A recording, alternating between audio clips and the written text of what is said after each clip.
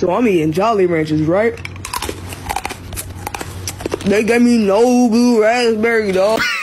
What, please? What, you got the Bionic Chopper 5000s? You know Jolly Ranchers like a bag of chips? My boy drank all the milk in the state of Texas. For real, I don't think I need to tell you guys that chomping down on hard candies is bad for you. Because doing this over time will cause your teeth to form what we call crazed lines. These are early cracks in your tooth. And I know you might be chomping along with no problems now, but 30 years from now, you're going to have some issues. Because that little crack going to turn to a big crack and your tooth going to crack in half. And then you're going to have bigger issues than not getting some blue raspberries in your bag.